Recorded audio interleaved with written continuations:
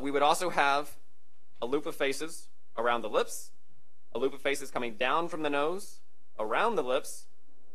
Oh, I wasn't doing surface draw. And we would do along the jawline. So those are the basic layout for the flow of the geometry that we would be creating.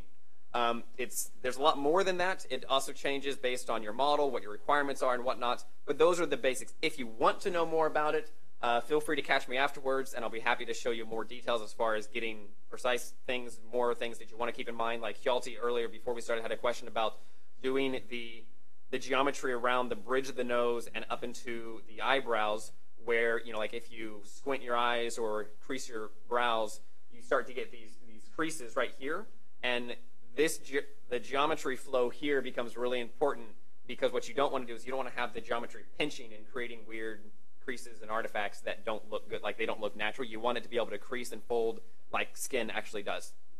So, imagining that we know exactly what we want with our topology for a second, there's a variety of ways we could do it. We could do it manually, like we already did. We could also use the shrink wrap tool. And just because I like it, I'm going to show you the retopo tools that we talked a little bit about yesterday, just very briefly. So there's two tools that we've built. These were designed by myself, developed by Patrick Moore and John Dinning. And there's two of them. There's the contours tool and the polystrips tool. Contours allows you to do cylindrical forms quite quickly and easily. So, for example, if I draw contours, I can just draw across this shape like this, and that will recreate or snap to the surface automatically. I don't need to worry about placing each individual vertex. I can then increase the density, and then I can hit enter, and I have a nice clean mesh. So that's for doing like the cylindrical shapes and whatnot. The other one that works kind of in conjunction with that is then the polystrips tool. So since that one, you know, since it was purely cylindrical shapes like this, I can't really use that for the face where I need those complex flows. So that's where the second one comes in, which is the polystrips tool. And it acts kind of like a paint tool in that you've got this brush. It may look exactly like your sculpting brush. You can actually increase the size, decrease the size. And it allows you to actually just draw right on the mesh. It actually has pressure sensitivity, although it doesn't work very well at all. I'm going to use my mouse. And so it allows you to then create these strips. Still dust on there. So we can just draw across like this, and we can make it as complex or as simple as we like. So we can draw another strip up here. We can draw one down here. We can grab that strip. We can move it. We can grab this one. We can delete it. We can draw off of this one. We can go ahead and connect these two. And so then this allows you to actually create those more complex flows. So for example here, to do just very briefly what we talked about, you know, we might first do a loop like this around the orbit of the eye. I could go ahead and I can adjust the density in here. And you notice it automatically updates. I then have these curve handles. I can adjust the actual flow of this. And my view is all messed up again. I can bring this down. I can change the type of the junction right here such that it gets the type of flow that I want. You know, if I'm taking my edge or my face loop around a corner, I can do that. And so it's a little bit more of a manual process, but it's still very quick. And the nice thing is that it's automatically snapping to the surface and doing all of that. And whenever I'm done, I just hit insert and I've got my mesh. Jonathan, yes? one question. So how far along do you go until you hit end? Like, do you do it like you do the basics? And You can go as far or as little as you want. Right now, thanks to John, it basically doesn't crash. I mean, I shouldn't say that because now it's going to crash. But no, I mean, like I've done it with, you know, well over 100 strips and it's still working. Granted, it's going to start slowing down a little bit. Personally, I would work in sections. So I would do, like in here, I would do the eye and maybe just like the main face area. Then I'd probably go down, do the neck, then, you know, some other areas. And so yeah, you don't, as much or as little as you want. The main thing is, so like with this tool, and by the way, this tool basically is just an alternate for what the technique that I very first showed you. It's just a faster, a little bit more artist-driven tool so that you're not just manually extruding one at a time. But it's the exact same result. So, I mean, I've been doing it manually for about 10 years now, which is why we finally did these. Got tired of doing it manually. So, yeah, I mean, I would probably do the general face, and then I would go back in and fill in the areas. So right now, it only does the strips like this. So you would have to go in and actually fill the areas between the strips manually.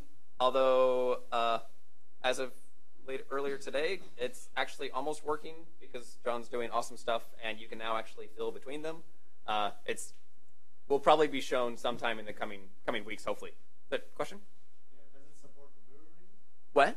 No, not yet. So right now, like if I were to generate this, there's no way to have it just automatically mirror across the x-axis. But you can just do it really easily just with a mirror modifier. Oops, that's not a mirror modifier. Yeah, so you can just add a mirror modifier real quick. The one thing that we are going to support that we're going to add in is basically symmetry plane clipping. So that's that if you draw in, as soon as you hit the defined center line, you wouldn't be able to draw past that such that you could then have strokes coming out of the center line really easily. Because right now you'll just go right across and it doesn't care about the center line. So yeah, so then the next thing is you would go in and if you had the correct count on these, which I should have, you would go in and just start filling these. So either using grid fill, you could use bridge edge loops, whatever you're using, and fill it. Yes? Is it a plugin? Yeah, so the question is it a plugin? And yes, it is. It's an add-on. It's available on the Blender market, or each of them. So there's Contours is one add-on, Polystrips is an add-on. They work independently of each other, but they're designed to also work very closely together. So you can go as, you can either keep them together, you can use one by itself, whatever you have for your workflow. Okay, so any other questions regarding the retopology? Yes? If you go into the polystrips mode again, after you made some meshes, does the new polystrips connect to already existing geometry? Or Not yet. It will. So right now, like if I create this strip, I add in a new one, and then I go into edit mode, I don't want to have to create a whole bunch of different objects and to join them together. So right now, it does not connect automatically. So I'd really like to be able to just draw out across like this. It's on the roadmap. It's just not done yet. But eventually, you'll be able to actually, you'll get a highlight, and you'll be able to just extrude right out from an existing edge. Not yet, but you will. I thought I saw one more hand. If not, we'll move on. it was the same question. Oh, okay, cool. Let's see. So from here, there's the, what? Oh, squirrel. Okay, so now I'm going to change tact a little bit, and let me move back to my tablet, and let's see, how much time do we have? Cool, we've got 30 minutes. So we're going to go back to sculpting now, and one of the things that we have to do a lot in dynamic topology sculpting is adding in things like arms or necks or whatever. So let's open up a different model here. So here is just a base sculpt. That's just the rough proportions and shape of a human skull. And let's say I wanted to add in the neck right here. I want to start sculpting it. I'm going to just change my mat cap just to be a little nicer. There we go. So one of the nice things about dynamic topology is that we can add and remove geometry on the fly very, very easily. So if I go into sculpt mode, I can do things like first enable dynamic topology, and then I can use the clay brush or the draw brush, and I can, add in all sorts of things, and that is way too high resolution, and it's slow. This mesh is a lot larger, I think. Yeah. So we can do all sorts of things like this. But since we don't have the entire head here, we also need to add in the neck and the shoulders. So a really easy way to do that is using masking. So if you've never used masking before, it's fantastic, and it's probably one of the most useful tools that we've got added recently. You just use the mask brush, so it's mask right here, and then on our mesh, we can just draw in anything that is black is getting masked out. Anything that is not black, which would be white in this case, is not masked. So for example, if I could switch back to my draw brush, and I sculpt in here, The black doesn't get affected, everything else does. But right now, since I want to do the neck, I actually want to invert my mask. So I can just press Control-I, it'll invert it, and then I can go down here and I can use the snake hook brush, which acts very similar to the grab brush, except it has the advantage that it actually affects dynamic topology. So it'll actually subdivide as we go. Although there's a funny thing with the snake hook brush, and I don't know if this is a bug, I should probably look into it. But if you just grab like this, we can pull it out. We can give him a really long neck. And you'll notice that it's pulled out, but it hasn't actually affected the dynamic very well. It's there, but it looks like stretched polygons. So if, though, you change it over from subdivide edges to subdivide collapse, which in older versions of Blender was called collapse edges, you can then pull it out, and you get normally. That's weird. Well, it used to actually work. So in this case, maybe it doesn't. Well, we will. Oh, that's why. I need subdivide and collapse. Yeah, so there it actually pulls out. Let me just undo that, and we will increase our detail. All right, so now if I pull this out, you can see that we get a nice non-stretched version. So why that works with collapse, I don't really know, but it does. So from here, we could go ahead and just clear our mask, and we have a very terrible, rough shape of the neck. But we could go in, we could start shaping things a little bit more. Again, using the snake hook brush in place of grab, since snake hook actually affects the dynamic topology. We can start pulling this out. We could create the torso shape. We could switch over to the clay strips brush and maybe start adding in some of the actual neck shape. Put in the sternocleidomastoids. We can put in the back here. You name it. So masking works really well for adding in limbs. And in fact, you can actually do it a lot further. So like if we switch back to the snake hook brush, we could go down and we could just actually go ahead and pull this on down and create the rough torso shape, something like that. We could bring this out here and here and here. And really quickly, basically like extruding real clay, you can start building up your forms. And this is one of the things that a lot of people really like about dynamic topology is you can really start at the top and just work your way down. You don't have to build the entire mesh. You don't have to do all of it. You can push and pull as much as you want. However, let's try another method. So one of the things that this is challenging with is getting the overall volumes and the shapes. So since we're working on kind of a head here, continuing with the human body, anyone that's studied anatomy knows that the body can really be approximated by very basic shapes, a lot of spheres and cylinders and things like that. So we can cut it down into very basic shapes. And that goes down everything from the entire body to individual details from the eyes, the mouth, etc. And this can actually work really well in Blender. Since we have primitives, we can actually recreate these shapes very easily, which is much easier to work with when creating your proportions and then do your dynamic topology on top of that. So just as a constrained example, I'm going to show you this. So this was not a very good sculpt. It's a study that I did last week, just because I'm trying to do more sculpting because I really neglect it and I don't do it very much anymore. So this is just a very quick study, and the reason that I want to show it is because it's built on top of this. And this, by the way, is shamelessly borrowed from an excellent book for anatomy for sculptors, which recently came out. It was an awesome Kickstarter project. If you're interested in sculpting and human anatomy, it's fantastic. So this is actually an exercise in that book that's really good, and it's building up the shapes of the human mouth. So here we have the chin. We've got, I forget what these muscles are called, the two kind of pouches under your lips. Here we have the lower lip here, and then the upper lip. And those are the basic shapes that make up the lips. Wrong one. There we go. So what we can actually do that's really cool is say we just add in a cube, and we'll just scale this up a little bit, about here. Control-A, apply our scale, switch back into sculpt mode. And this is a really good way to do sculpting exercises.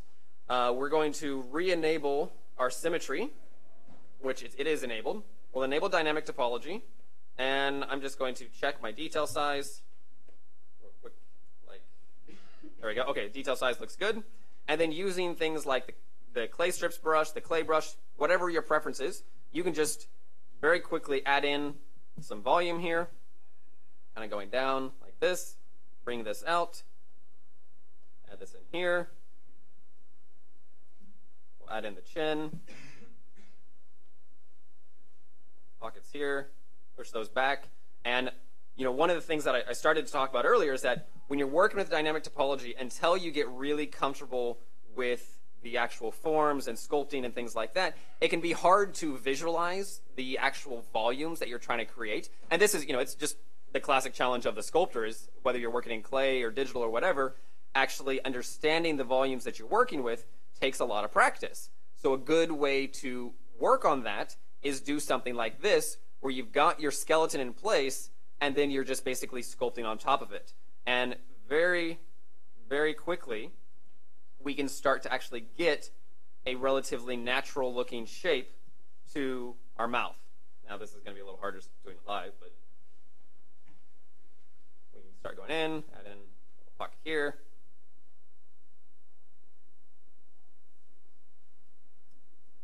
And so this can work really well for everything from doing the torso to doing arms to, you name it. I mean, the entire body can be broken down into basic shapes. And it works really, really well, particularly, if you're just doing exercises to try and get more comfortable with sculpting, maybe you're getting more comfortable with the tablet, whatever it is, it's nice if you can kind of narrow your focus. So, with anything, you want to maybe try, it's not the same for everyone, but at least for me and probably for quite a few of us, it's hard to learn 100 things at once, but we can focus pretty well on a couple of things. And so if you want to focus on just getting comfortable with the forms, block it out with the simple shapes first from, you can find the actual shapes from many, many anatomy books, from online resources, you name it, and then use that as a way to create your shapes. You could also, this is a terrible sculpt. We're going to go back to, imagine that one. So, but you could use that for anything. You could use it for sculpting cars. You could use it for sculpting heads. You could use it for just about anything. But you can also, as to take the same kind of workflow, use the actual shapes to build up your basic form. So, again, with dynamic topology, it can be hard sometimes to feel like you know what the shape is going to look like. But you might know, like say you've got a sketchbook and you've drawn out a couple of lines, you've got the basic profile shape, and you kind of know what you want. So, maybe we've got a kind of a blocky shape. We might bevel that down a little bit, curve it out like this. Maybe we want to cut out this back shape here, so we might add in a cylinder. We can rotate this along the y-axis. We might use a bool tool, which is just fantastic. If I have it, do I have it on here? Ah, yes, I do. Bool tool is a free add-on developed by Cogumilo Softworks. It's available on Blender Artist. If you haven't used it, it's awesome. Basically, it's a really, really nicely set up macro system for doing Boolean operations. So if we look at my toolbar here, it allows us to very quickly either do it as a brush, which means a modifier, or direct. So if I want to just like cut out this shape here, maybe I'm doing some kind of, maybe this is going to be a helmet, or maybe it's going to be a hard surface vehicle or whatever, I can just basically use this as a cut object. So I can select this, select the other object, and then just say do a difference. It'll automatically cut that as a brush. So as a brush, it just means that it's actually added in a modifier over here, like this. Whereas if we do it direct, like this, then it adds the modifier, applies the modifier, and then deletes the original object. So it's no different than the actual Blender's default Boolean modifiers, but allows you to really quickly work to create some cool things. So maybe I'll do something like this to get a nice profile shape in here. Maybe I'll scale that up a little bit. Scale this, and then I can use this again as a cutter. I'm going to take the intersection this time, start to alter the profile. Maybe I will add in another cube, pull this down, and so you can really start to build up these great profiles, or even the basic shapes really quickly, and this is really good for doing like conceptual vehicle modeling if you wanted. So in this case, I might do a union. You can also use a draw. They've got a draw poly brush, which is kind of cool. So like you can just draw out like this, hit enter, and it will create a new poly, which then can be used for all sorts of stuff. So you might say select this. Oops.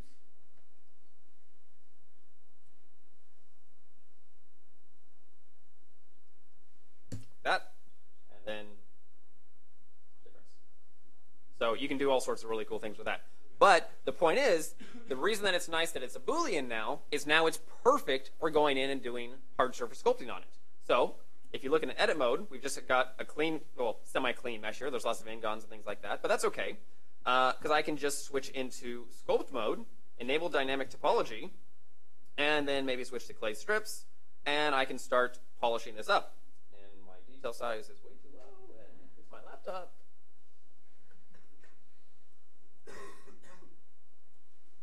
I need to save my defaults. There we go. Oh.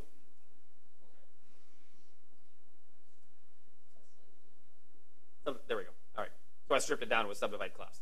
So then I can, I can go and I can start smoothing this. And since I've got that initial shape already, I've already kind of got the first step.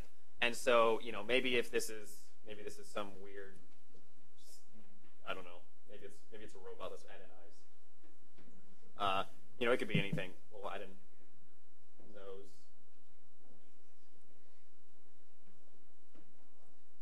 It's no longer hard surface.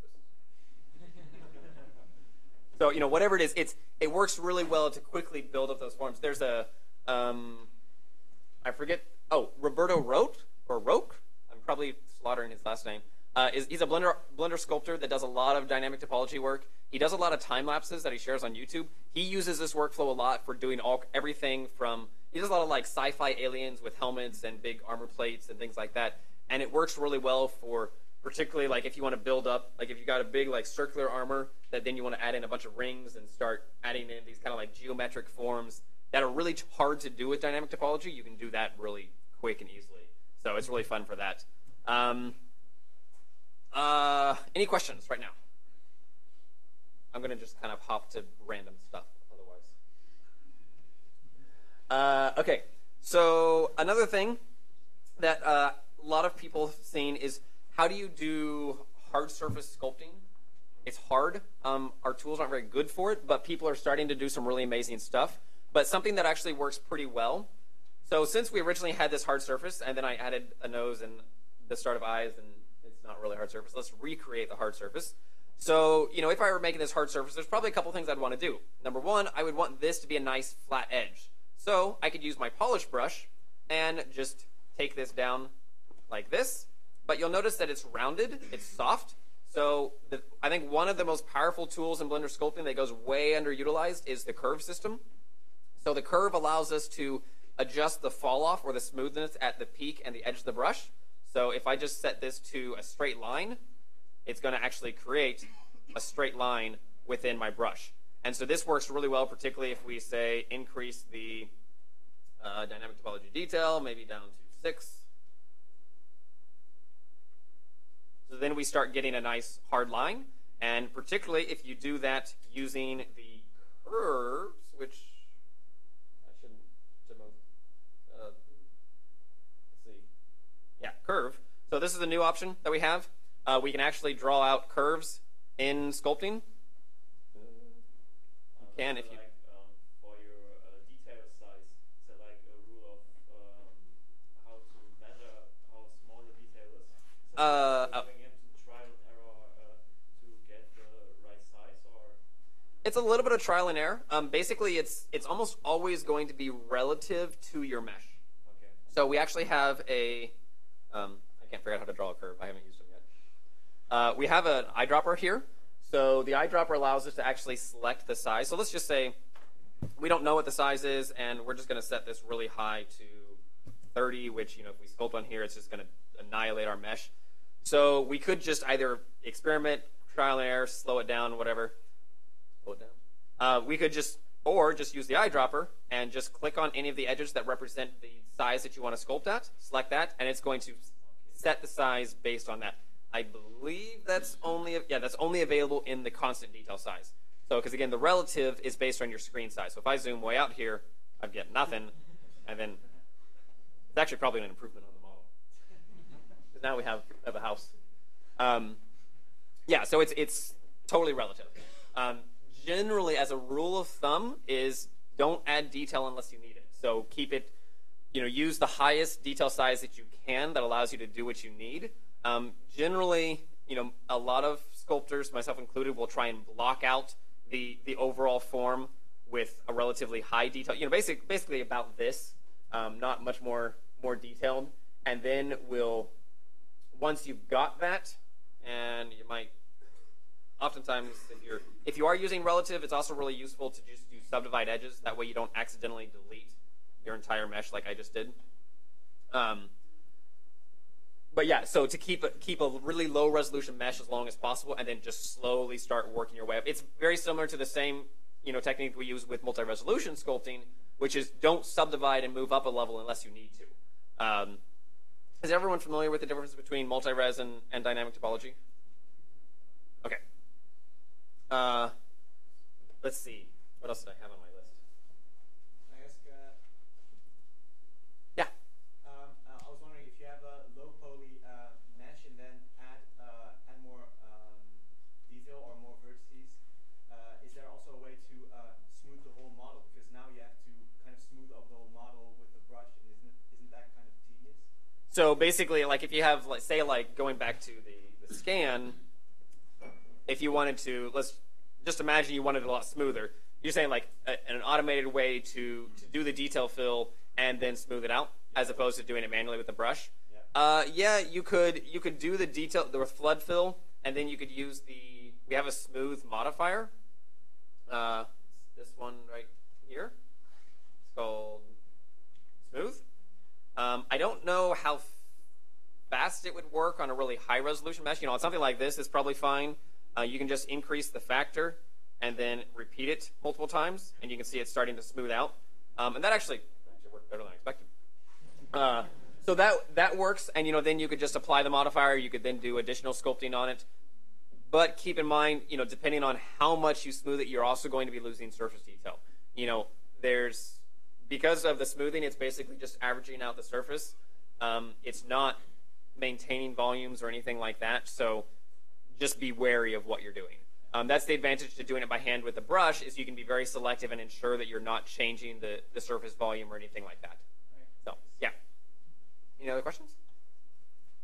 Yes? How do you work with thin faces, like the inside of the mouth, like this part? I would generally do it. Yeah, so the question is, how do you work with doing, say, the inside of the mouth when you basically only have access to the outside? Well, for one, you could just not sculpt the inside of the mouth, which is what I do mostly. But that's not a good answer. So what I generally do is actually do multiple objects. So I'll have one object for the interior of the mouth, and actually generally one object for the gums, one object for the teeth, and then one object for the rest of the head. Once you go through the retopology process, you can go in and stitch those together pretty easily. And that way you don't have any seams or any animation. But while sculpting, it's generally easier to have those as separate objects. You can, if you sculpt with the mouth open, it's a little bit easier. You can actually, if you're in perspective mode, you can just zoom into the mouth, particularly if you use fly mode or something like that, which is really fast. You could do that. But yeah, separate objects is going to be a lot easier. Yes? How about the cap of the head, like huge flat surfaces, sculpting, which are very thin, like usually when you sculpt over Yes. there, they will just intersect. So the question is, how do you handle basically thin, flat areas such as the brim of the cap here? And the issue that tends to come up is that stuff like this will happen. So, well, okay, that time it didn't happen. Basically, it's use the front faces option. So if we have the front faces option on and we sculpt down, we're going to get intersections. Because what front faces only does, which I think this is enabled by default for some brushes, but not for others. I think the clay strips and clay brush have it enabled by default. But what it does is it makes the brush only act on those faces that are facing the view based on their normals. So these faces back here where their normal is pointing down, for the direction of the face, those won't be affected. Whereas if I switch to the other side, we're going to see exactly the inverse. So, does that answer your question? Okay. Yes? About sculpting mechanical stuff, you know? Is it better to do sculpting mechanical and then retopology? Is it faster than simply modeling by hand? Yeah, so the question is it better to model or hard surface objects by hand or sculpt them and do retopology? It's going to be personal preference, honestly. Frankly, our hard surface sculpting tools in Blender aren't there yet. I mean, you can do it, absolutely. Some people, like, if you spend a while figuring out exactly how to do it, how to get nice, crisp bevels and things like that, you can absolutely do it. It's hard. I actually have an example. Here we go. So this is one where I did that. So I started with this, and then I went in and sculpted this, and I left it. You'll notice that the edges are really rough. There's no really crisp lines. I tried to smooth some things out, and it works relatively well. So this, you can get the idea. You can definitely tell that it's meant to be hard surface and whatnot. And granted, like, I mean, I didn't spend very much time on this, so it could definitely get much, much cleaner. But it's really going to come down to your personal preference and what you're doing. In this case, I started from this. I sculpted this all with dynamic topology, and then I went in and retopologized it and got this far. Now, I didn't create the whole thing, but you can see what it is. So now it's a much cleaner mesh. It's got nice, crisp edges. And so this worked really well as a design pass. Not that I don't really like the design, but the advantage to sculpting over polymodeling is it's much more of an artistic process in that you can really kind of play with the design. It's much more gestural. It's a little bit like sculpting, or well, a little bit like sketching. It is sculpting. Whereas modeling with objects is, you can absolutely be creative with it. You can actually design with modeling, but it tends to be much harder because it's more of a technical process, particularly if you're worried about the topology, then you're worried about the edge flow, and yeah. So if you don't have a design, personally I would recommend sculpting. If you have a specific design, like you're just recreating an existing design and it's hard surface, it's probably going to be a lot easier just to do the hard surface modeling by hand. Yeah? How do you get this nice contrast with the models and the material in the viewport? So it's just using the matte cap. So it's a viewport display option. So in the viewport properties, under the shading tab, just enable the matte cap. So this is what it actually looks like. And then enable the matte cap. And then you can actually, there's several included with Blender that you can choose. And these work really good for just like checking your lighting, your model under different lighting of sorts. Particularly for checking things like, you notice with some of these, there's actually a little bit of kind of a crease right here that wasn't noticeable as much on the very reflective model because this actually has some lines in it. But as soon as we go to some of the softer lines, you'll notice that those really kind of pick up the ridge. Now that might be intended, but it helps to really kind of pick out those areas. You can also see that there's a little bit of a divot here. There's a pinch here. This line isn't very sharp. There's actually there's a couple of areas in here. There's a little bit of a crease in. And so these little details, particularly if you're doing hard surface modeling, really matter because suddenly the moment that you have like in here, you'll notice that this does not have a sharp line yet. There's no crease. That looks organic. It doesn't look hard surface. Now, if it's meant to be leather or something like that, then sure, it might be. But if this were intended to be metal, then those little kinds of divots will really make all the difference in the world for the portrayal of the model and how people perceive it. Because like if you look at say like these lines here, it's very clear that these are a sharp line. It may not be metal, but it's most definitely not skin or anything like that. And so the crispness of your model, the way that the light plays over, and particularly the way that the light catches ridges is really important to hard surface. A really good example, actually, if you want to see hard surface modeling, is look at Apple demo videos. Just Apple computers. Anytime that they release a new iPhone, iPad, or anything, they have a ridiculous attention to detail for the chamfers on their phone, particularly on like the iPhone 5, and that's the detail that you kind of want to try and get, because what you'll notice is if you have a chamfer and you've got the light source from the top, as the light source comes down, it's not like a smooth fall off. You have a very distinct line in there, and those lines can really define your shape. A question about matte caps and the Yeah. materials.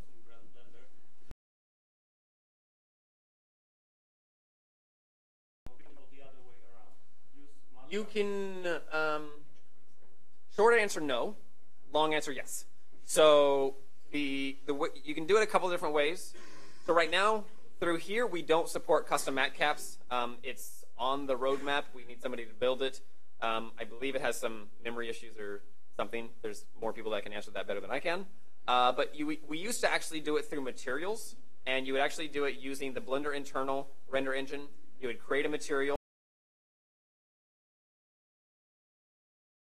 which is somewhere down here, and then you would take one of these mat cap balls. You would create this, and it's nothing more than just a square image with a sphere right up to the edges, and then that defines your shading. And what you do is you assign it to an image texture. Now, I actually don't have one of these to use, but I can show you how it's set up. So you'd create an image texture. You would paint in the map or whatever, and then you would assign it not to the UVs, but actually to the normal of the object. And then if you switch into texture mode, then it'll actually work. I think this has an alpha on it, but that should, yeah. So that would be the start. But that's how we used to do it. The other manual way that you can do it is you can actually just go into the Blender source code, find the images, replace them with your own, and recompile. So yeah, they're just PNG images. Yeah. How would you do?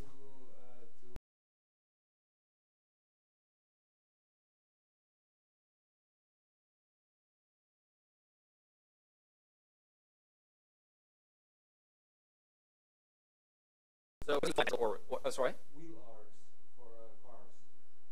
Wheel art. Oh. Do you like and actually create the holes as well? Well, no, yeah, probably. Use a Boolean, honestly. For doing so, yeah. If you need to cut a hole in a dynamic topology mesh, the tools are being developed right now to actually sculpt in holes where you can actually take a thin area, you can just sculpt a hole directly through it. It's fantastic. It's awesome. Campbell and Anthony are working on it. Give them a high five. It's awesome. But if, say, for example, you've got something like this. All right, so here's our car. It's super sexy. So we want to cut out the wheel wells like this. There's no good way to do that in sculpting, and you can do it absolutely. You could go into the dynamic topology. You could just start sculpting in right here and then try and crease that line. The issue that you're going to run into is it's going to be really, really hard to keep this line crisp and clean. You could do a couple of things. You could lock the movement of the mesh along the x-axis such that it can't shift left and right. It can only go up and down, forward and back.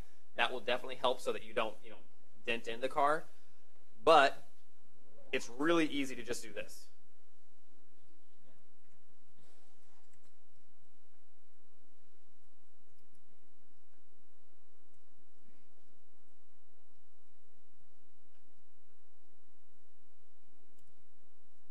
And then you could just apply the modifier. And so then we have the actual mesh, and then you could sculpt on that. So, particularly if you wanted to even take it a little further, you could then go in, you could sculpt in, the chamfer line here. You could add in dents. You could make a nice clean car, a rugged car, you name it. And that's actually the really nice thing about Booleans, is if you're using dynamic topology, you don't care about the mesh. The reason most people have stayed away from Booleans, myself included, for the longest time, is Booleans make terrible geometry, for the most part. With dynamic topology, you don't care. It's all triangles. It doesn't matter. You're not going to be animating that mesh anyway. So if you need, if you want to just cut a hole out, if you want to create the wheel well or whatever, if you can just cut away or add to your model with Booleans, it works really well. You need another question?